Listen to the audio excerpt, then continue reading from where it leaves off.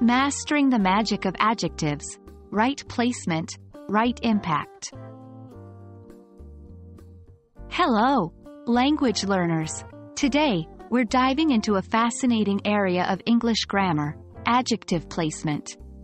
Adjectives, as you may already know, are words that describe or modify another person or thing in the sentence.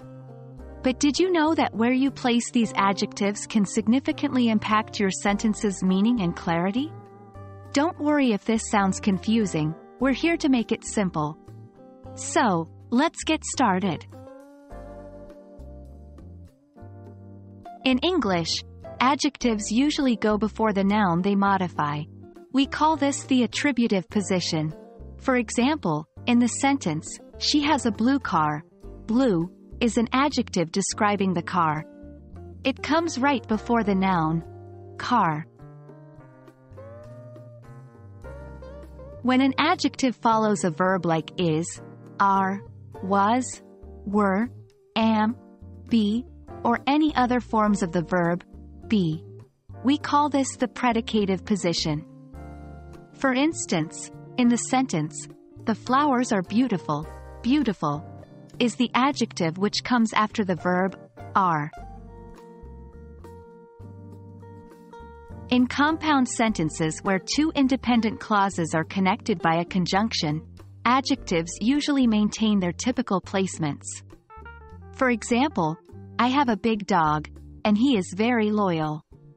Here, big comes before the noun it modifies, dog, and loyal comes after the verb is. When using more than one adjective before a noun, we follow an order known as the order of adjectives. Typically, this is the sequence: quantity or number, quality or opinion, size, age, shape, color, proper adjective, often nationality, other place of origin, or material, purpose or qualifier. For example, she wore a beautiful long black silk gown. Here, beautiful is an opinion, long indicates size, black is color, and silk is material.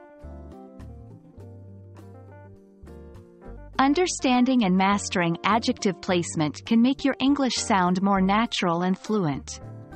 Remember, practice is key, so try using these rules in your daily English usage.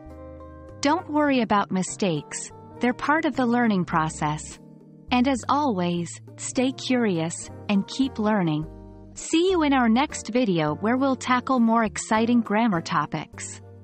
Please feel free to leave any questions or doubts in the comment section below. Thanks for watching.